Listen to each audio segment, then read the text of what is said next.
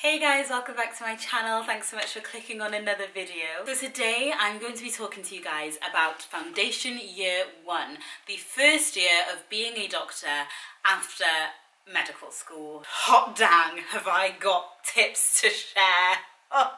Oh dang, it's been quite the year. So yeah, if you are a recent graduate, number one, congratulations. Well done, hot dang, high five. Come on, don't leave me hanging, high five, yes. It is a huge achievement to graduate from med school. I'm so proud of you, and I don't even know who is watching this, but I'm so freaking proud of you if you've graduated from med school. That's amazing. You're in for an exciting year. As a British doctor and someone who has done her Foundation Year 1 training in Wales, to be honest, there isn't too much difference from England. Here's a load of stuff that I wish I'd known. I wish I'd known before I started Foundation, and that I think it'll be really helpful for you to keep in mind through what is about to be one of the most eye-opening and exciting years of your life. Are you ready? I feel like I want a cuppa. Do I want a cuppa? No, I want a bottle of water. I'm gonna grab a bottle of water, okay? That's another tip. That's tip number one. Stay hydrated on the job. They say no drinking on the wards. Keep a bottle of water with you, especially for on-calls, because otherwise by the end of the day, you'll have an AKI yourself. And that ain't the plan, hen. That ain't the plan.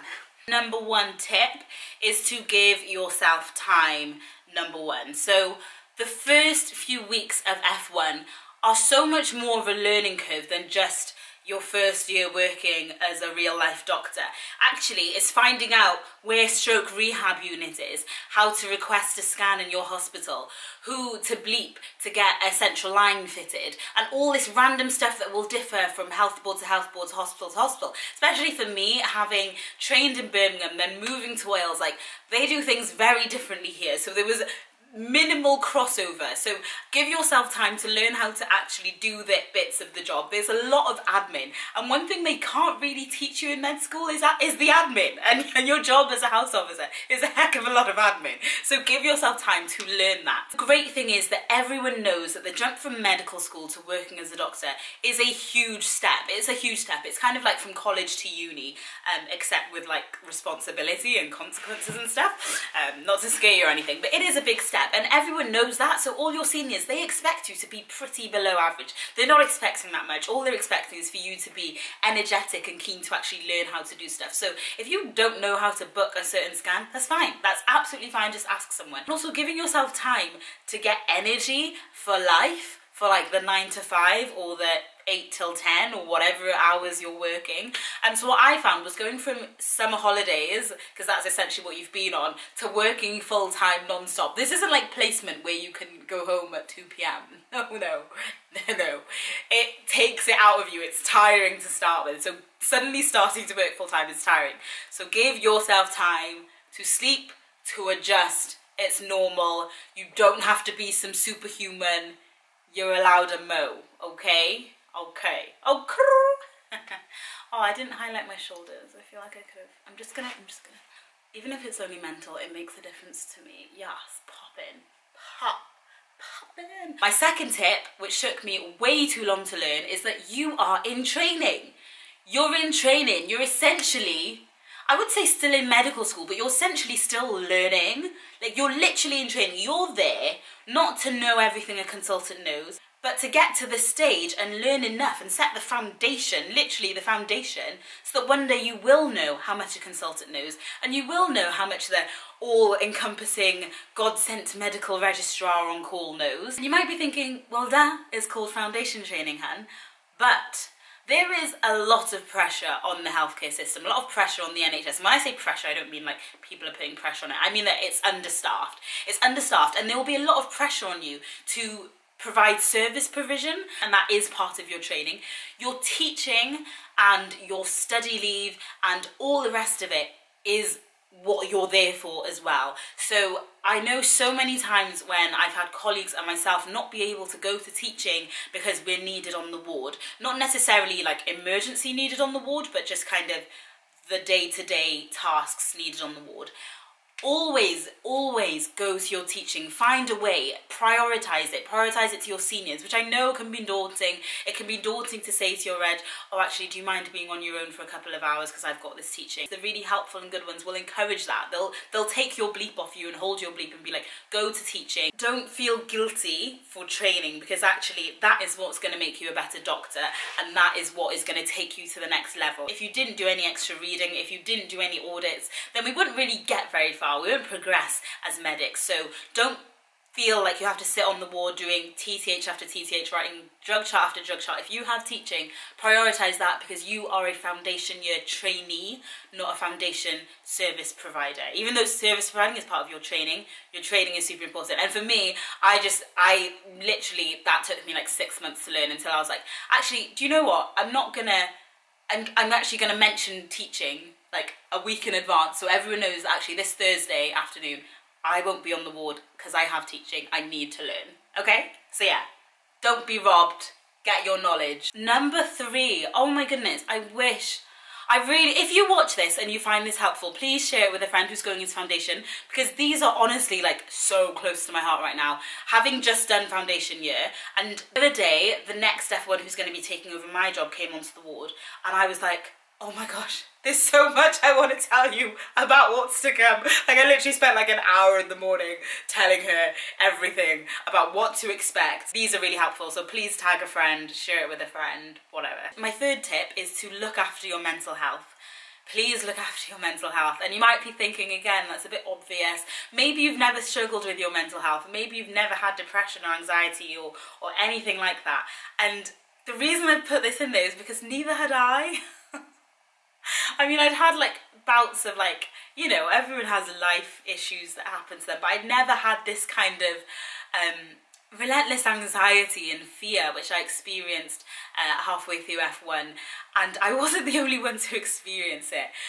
When you think about it, there's not really, it's hard to prepare yourself to being on the front line essentially of a lot of tragedy and ill health and sad situations. Yes, we can help people and stuff. Sometimes there is loss and there is tragedy, and assuming that you will just cope with that seamlessly, maybe you will, but don't put pressure on yourself too. Actually, it's really common to feel like crap. It's really common to feel anxious and down and depressed, and I really encourage you to recognise those symptoms in yourself and to speak to someone. I can't express how much it helped me to speak to someone.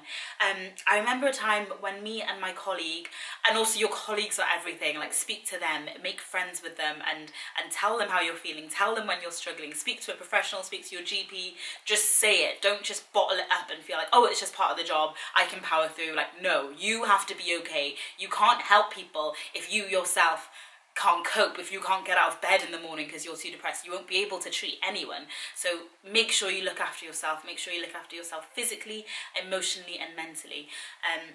So one of my colleagues who I worked with, who I really just adored, he's great, we lost a patient who had been on the ward for several months, and it was this crash call. It was the first time doing a crash call that I had felt the ribs crack personally, and it was on a patient, like, I remember looking in her eyes and thinking, come on, I've seen you every day for the last 2 months, come on. And it was deep. It was deep and it was tough. And it all happened really fast. We got her back a couple of times, and we lost her. And actually I ended up having to be the one to talk to the family, and that was tough too. We had a little debrief after the session, but it wasn't much. We had a debrief for about 10 minutes with the crash team, and then we went back to work and were seeing patients and treating other sick people on the ward. And then my friend messaged later on just being like, I can't cope. And I was like, yeah, me neither. And our SHO was like, yep, can't cope. And we kind of just talked about it, and that helped a bit. I'd gone home and I had written a poem, which I shared with you guys actually. It's on my blog, you can go and see it, it's on my blog. And it was just everything that I'd felt during that crash call, and And that helped me. It really helped me to write. So whatever, you know, we put those things on our CV about, oh yeah, I release my stress by going to the gym. Like, literally, how do you release your stress? Because you're going to have to utilize those. I find that I release mine by writing a lot. I've written a lot of poems, I've sung a lot of songs on my guitar. Like, that helps me to process stuff. It helps me to talk about these things. So don't just have it on the CV, actually utilize your coping mechanisms and your stress relieving mechanisms, and be there for each other. Don't be a hero, look after your mental health. You're not there to carry the burdens of the world. No one person can do that, so don't even try. Okay. My fourth tip is a little bit different, is to organise your leave early. So organise your leave early.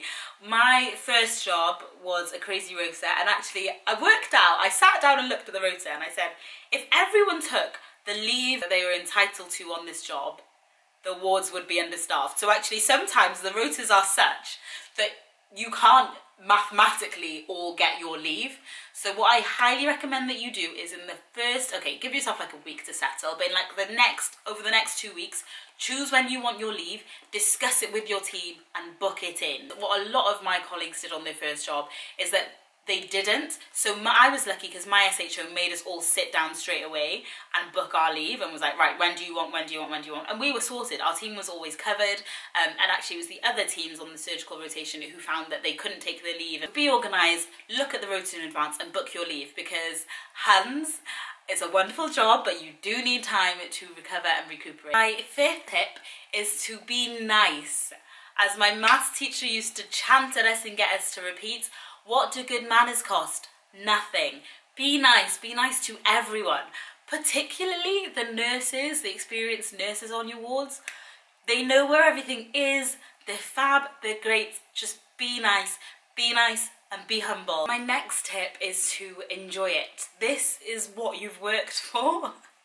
This is what you worked for. Enjoy it. Those moments with patients that, well, I don't know about you, maybe for some of you, I know that medics are like a spectrum, are actually on the spectrum. So for me anyway, what I love are those moments of patient contact where I'm connecting with patients and talking to them and explaining things and reassuring them, consoling them, just being there for patients. I absolutely adore. Whatever it is that you enjoy, maybe it's surgery, you know, whatever it is in medicine that you enjoy, take time to enjoy it and like live your best life. You're a doctor, you've earned this. You're gonna get so much better as you go along. Like, even me, I know that I still have a long way to go, and by God's grace I continue improving as a doctor, but my clinical judgment, by the way, is something that you develop, not necessarily something that you can learn in med school. You develop it by seeing patient after patient after patient after patient.